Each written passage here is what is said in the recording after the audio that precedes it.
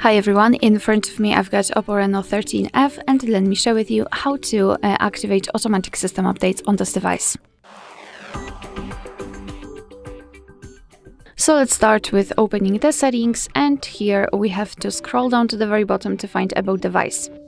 Then let's scroll down and enter the version and keep tapping on the version number until you will have the information that you're in the developer mode. After that you can go back to the general settings and enter system and updates and enter developer options. And here all we have to do is scroll down just a little bit to find this option, automatic system updates. If you've got it turned off, simply tap on the switcher, and from now on, since this option is active, your device is allowed to apply the updates whenever it will be restarted. Of course, you can turn this option off just by tapping on the switcher again. Alright, so that will be all. Thank you so much for watching. Please hit the subscribe button and leave the thumbs up.